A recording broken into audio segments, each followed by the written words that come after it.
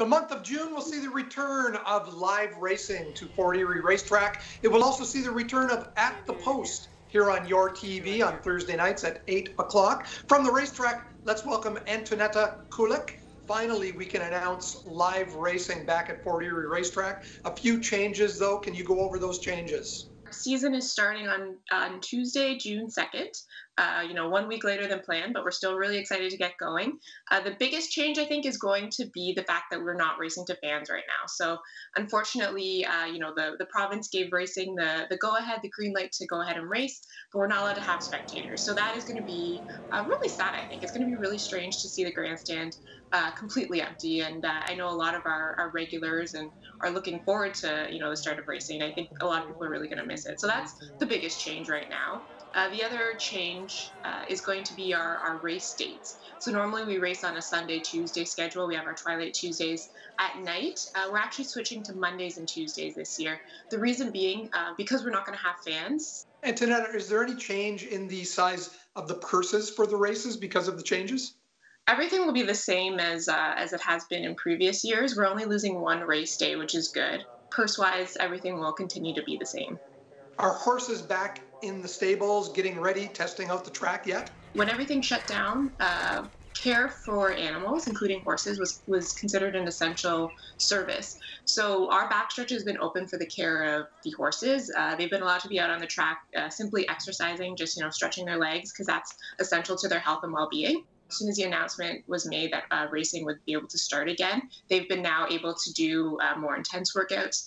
So starting gate training, they can do timed workouts now. So we've had horses in the backstretch kind of all along, but now they're able to really start to prepare for racing, which is good. Big change to the Prince of Wales Stakes as well this year? Yeah. The Prince of Wales is part of the Canadian Triple Crown. It's the second race behind the Queen's Plate at Woodbine. So when Woodbine wasn't able to start racing on time, they pushed back the Canadian Triple Crown series.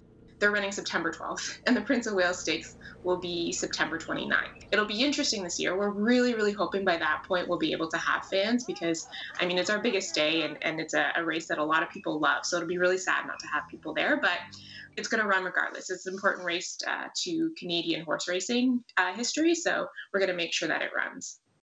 Can we talk about the general importance of Fort Erie Racetrack to the economy in the city of Fort Erie? We employ, typically on an average year, without coronavirus, we employ about 200 seasonal and full-time employees.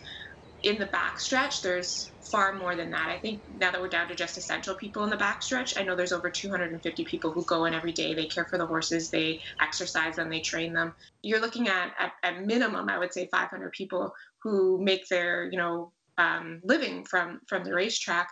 Plus, on top of that, there's other places like, that supply feed, that supply hay, all of that sort of stuff who are impacted by the racetrack. So unfortunately, the fact that we're not open to fans means we are going to be down some people, which is going to be really sad.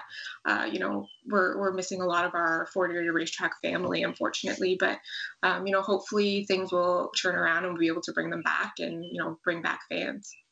Like most sporting events, it's really hard to imagine running these races without fans in the stands. Part of the excitement when the horses cross the finish line is hearing the roar of the crowd, right? So I think it's going to be really strange. There's hopefully a light at the end of this tunnel, right? Eventually we'll have those fans back, and I think when we do, it's going to be really exciting, and they're going to love it. So we do expect that there may still be some physical distancing regulations involved.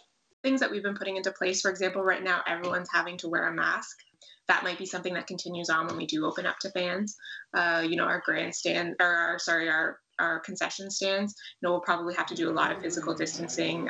We've been training employees because some of them are working, how to properly wear a mask and all that sort of stuff. So we'll have to do a lot of training and put a lot of things into place. But yeah, we're thinking, we're always looking at that, how are we going to make things better? Because we have a really big venue, which is good. It gives people the opportunity to space out, which would be important. But at the same time, it's a lot of areas that we would have to implement some, changes. So we're planning. Monday, June 2nd, the first day of racing. What time and how can people watch? Tuesday, June 2nd.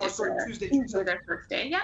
And it starts at 1:20 p.m. You can watch online on our website. There's a live stream available there. There's also for those looking to wager, you can wager in Ontario through hpibet.com. So we'll have a link on our website available too to direct people that way.